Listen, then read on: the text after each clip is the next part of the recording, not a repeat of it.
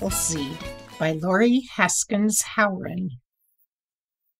On a fine September day more than 200 years ago, a boy named John Chapman was born.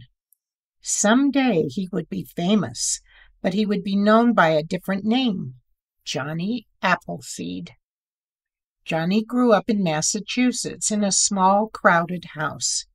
He liked to take long walks in the woods, where it was calm and quiet. He liked to feel the sun on his face and the earth under his bare feet. When Johnny turned 18, he took a very long walk, more than 400 miles. He brought along food, supplies, and a sack of apple seeds. Johnny had an idea. Settlers were starting to go west in covered wagons, looking for new places to live. Johnny figured that they would want apples to eat and press into cider, but there were no apple trees out west. Even if the settlers planted seeds, it would take years for trees to sprout and grow fruit. Why not give the settlers a head start? Johnny reached Pennsylvania.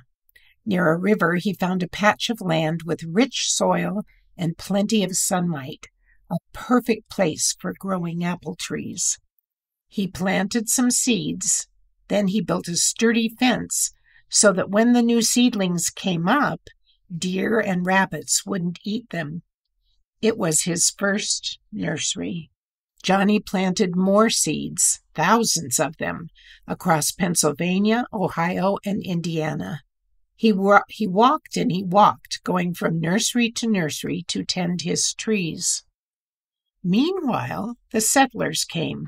Sure enough, they wanted apples. They were happy to pay Johnny a few cents apiece for seedlings. Sometimes he even gave them away to families who were down on their luck. People spread the word about Johnny and his apple trees. That's how he got his nickname. "Have you met Johnny Appleseed? He's mighty kind," people said. Mighty peculiar, too. It was true. For one thing, Johnny looked strange. He wore old ragged pants. He cut holes in coffee sacks to make his shirts. He still didn't wear shoes. By now, folks claimed his feet were so tough, a snake's fangs couldn't prick them. People even swore they saw Johnny wearing a tin pot for a hat, and then cook his dinner in it. Johnny's diet was another thing people couldn't get over. He didn't like to hurt animals, so he wouldn't eat meat. Not one bite. He filled up on corn mush, potatoes, and nuts instead. And when night fell, Johnny liked to sleep outdoors. He'd settle into a hollow log or stretch out on a pile of leaves. He didn't seem to worry about the bears and panthers that roamed the woods. It was almost as if Johnny was a forest creature himself. Johnny might have been odd, but he was friendly.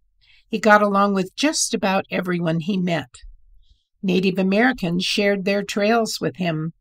They showed him which berries were safe to eat and how to make medicine from leaves and roots. Settlers invited Johnny into their cabins and asked him to tell stories. Sometimes he read from the Bible. "Good news fresh from heaven," he'd say. Other times, he acted out his own wild adventures. People retold Johnny's tales and made up new ones, too. As the years went by, the tales grew taller and taller. Did you know Johnny can thaw ice with his bare feet? He has a tame wolf that follows him around like a puppy. Once he tricked 10 woodsmen into a chopping contest. They cleared a whole acre of land for a nursery. The stories wound their way east and west and back again. So did Johnny. He traveled hundreds of miles a year, making new nurseries and tending old ones. Every so often he rode a horse or paddled a canoe. But most of the time he walked, and he walked, and he walked. He kept this up for nearly 50 years.